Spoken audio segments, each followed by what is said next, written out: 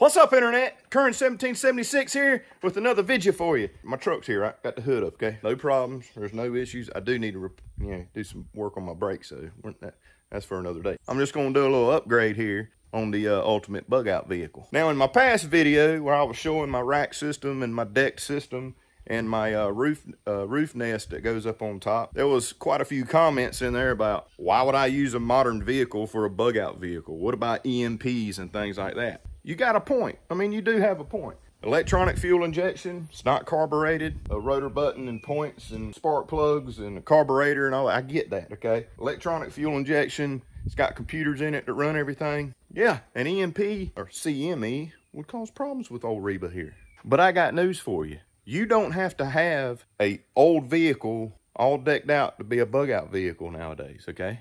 There's a solution to protect all the electronics in your modern vehicle. Did you know that?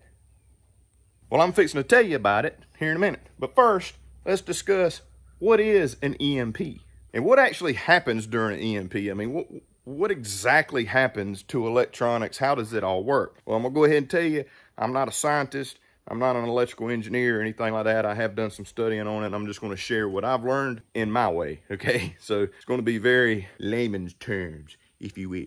So let's just say, hopefully this never happens, obviously, but let's just say an atomic bomb, nuclear warhead of some sort is detonated above the surface of Kansas, okay, right? Basically center United States. If that were to happen, the entire United States, portions of Mexico, and portions, maybe all of Canada, will be affected by a EMP. So during the explosion, gamma rays are going to hit the atmosphere, and there's going to be three things that happens, and they call it an E1, an E2, and an E3. So when those photons and protons are just running wild, if you will, in the atmosphere, it's going to create electrons, and it's going to be massive. I mean, basically, you're charging the atmosphere with electrons. And this spike of electrons is what they call E1. Now, this is the killing spike for electronics. So this spike in electrons happens in 5 billionths of a second, okay? 5 billionths of a second, the atmosphere is saturated, fully charged with electrons, and that phase, E1, is over in 1 microsecond. After 1 microsecond to 1 second, so is the E2 phase. From 1 microsecond to 1 second is complete saturation. So like, of course, we've got a wave, right? So as we're going, say, happens in Kansas, as we're going north, south, east, and west, in about a total of 1 second is the E2 phase. That's complete total saturation of electrons in the atmosphere. And then the E3 phase of this is at 1 second, and it could last for a couple hours. And that's when the atmosphere is completely charged, it stays charged, and it's slowly dropping in charge, right? So over time, several hours is this phase. And a lot of people are like, well, what if there's multiple bombs? So, there's a nuclear explosion, and then a couple minutes later, there's another, and then 20 minutes later, there's another. You don't experience the E1 and the E2 phase anymore. It goes directly to E3 because the atmosphere is already charged. It can't charge anymore. If a nuke goes off, an EMP happens, and then 5 minutes later, another nuke goes off, it's going to be directed right into the E3 stage because the atmosphere is charged. And then a CME, a coronal mass ejection, a massive solar flare, you don't experience the E1 and E2 phase. It just directly goes into E3. So what really does all this mean? Current 1776 terms, redneck terms. Here we go. So imagine your electronics, imagine the power lines coming out of a power plant. Imagine all the power distribution centers, all the wires, all the transformers, everything electronic. Imagine those as being sponges. And those sponges carry their normal voltage and their normal amperage and all that stuff for normal use, right? So imagine it as a sponge. We dump a giant pool on all these sponges. What are they going to do? They're going to start absorbing up more than they normally do, right? So I don't know if that's the best way to put it, but just think of it like that, okay? You got sponges out there, you got conductors out there, right? If you dump a metric ton of water at it at one time, it's going to soak it up, and it's going to take those wires and all those things above their capacity that they normally do. Make sense? In the E1 and E2 phase, from detonation to 1 second, it's a DC current, just complete saturation, direct saturation of electrons into the atmosphere and into all the sponges, right? Your electronics and your wiring. In the E3 phase, you have a reverberation, you know, like waves bouncing off the atmosphere and the earth and the atmosphere and earth. At that point, the DC current actually creates an AC current, okay? So all this happens at the 1 second mark from detonation. So basically what that causes is complete overload of all your electronics, the grid, whatever, and things start, you know, getting fried. They're done. Unless you're prepared for it. And there's actually a company out there that makes devices. They make over 40 different devices, and they got more coming for all sorts of things, including a modern vehicle. EMP Shield.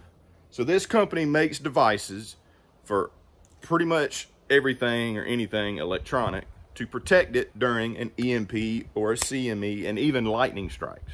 So what's the difference between this and like a normal like surge protector type thing? Basically that's what it is. You get a surge that comes in, right? What makes this different? Well, this can handle the EMP surges. Like I said, that mess is fast, dude. These guys got it figured out where they can shunt that, kind of souped up word for short it. They can short that spike and that current to ground, and it does not affect your electronics that this is connected to.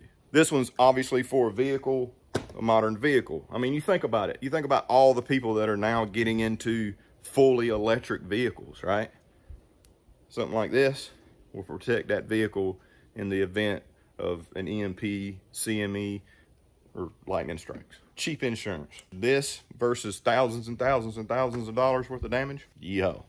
EMP Shield has actually been building devices for government agencies and stuff here for several years now, due to an executive order from the president to basically get prepared for, you know, major power situations due to nuclear strikes and things like that. So these guys got it figured out, fully tested, it exceeds all of the DoD requirements, and fully tested by Keystone Labs, like the premier testing facility in the US. So very, very good stuff. I do not know what's inside this box, nor exactly how it works, but it works according to Keystone and the DoD.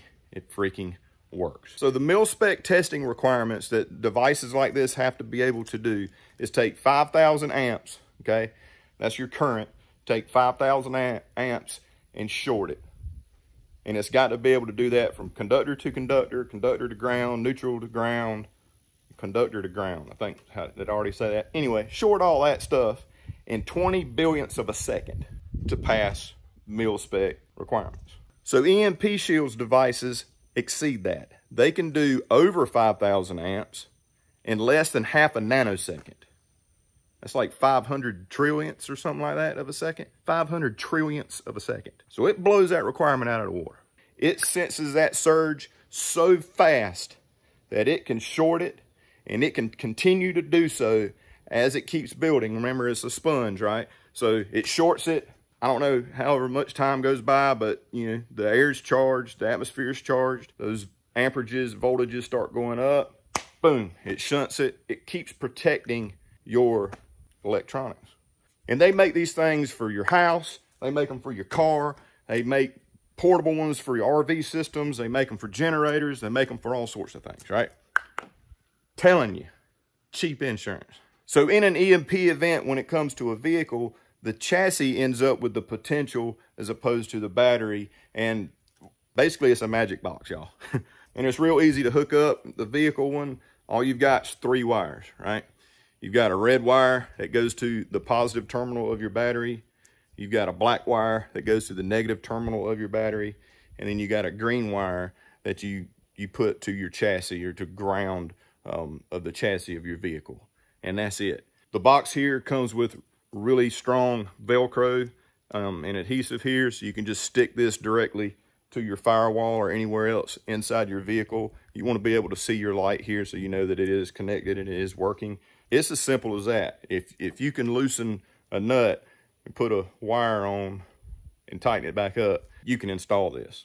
And that's literally it, guys. I know it's kind of anticlimactic because it's not like I can create an EMP to test this or anything like that. There's tons of data that you can get on their website about all the testing that they've done.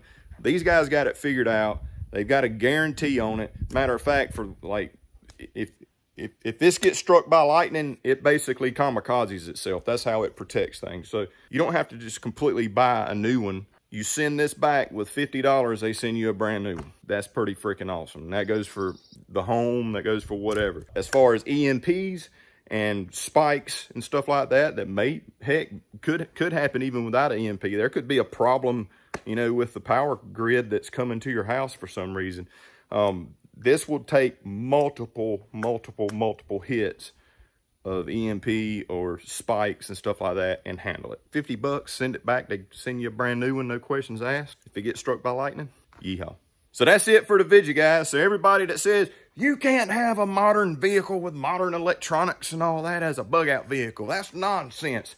Well, EMP Shield, handled. You can drive around in your jalopy. I'm going to be cruising in a modern vehicle with all the modern conveniences because I'm protected with the EMP Shield. Yeah, I'll see y'all on the next video. Get this thing stuck in my truck. Stuck in my truck. Gotta grab me some tools so I can hook it up. Yeah.